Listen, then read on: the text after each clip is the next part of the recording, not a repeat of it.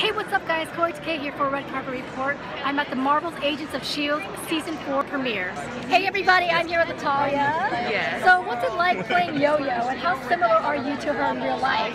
It's actually kind of crazy because I am very similar to her. Really? Yeah, she's a bit of a rebel and she kind of goes always against the, government and organizations that kind of put people down. So I think there's a lot of similarities. The only thing we're not so similar about is how religious she is, but anything Well, you can't be perfect. Well, you're That's perfect. true. Oh, you're perfect. Oh, okay, best interview ever. Thank you. But I thought you were done. No.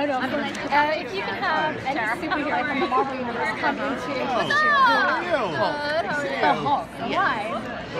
I think because I've always related to the Hulk because I have a pretty fiery temper, and also because hopefully it would be played by Mark Ruffalo. I think he's one of my favorite actors of all time. And if you could have like a love story with one of your characters in the show, who would it be? Well, I already kind of do with Mr. Henry Simmons over there at Mack, so I'm just going to leave it there and not make him jealous choosing someone else. But Iron Man could be nice. Oh, you have now a Hulk, Iron Man? Yeah. Or all the big guys.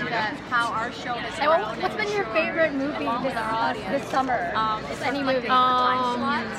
I just watched last night The Hunt for the Wilder People, and I thought it was from New Zealand, and it was just spectacular and so touching and so freaking funny. So that, Green Room, a lot. I've been looking for some good movies. Yeah, watch that one. Okay. Amazing. The Hunt for the Wilder People. So many Marvel shows. Okay, great. Well, congratulations on season 4. Thank you, love.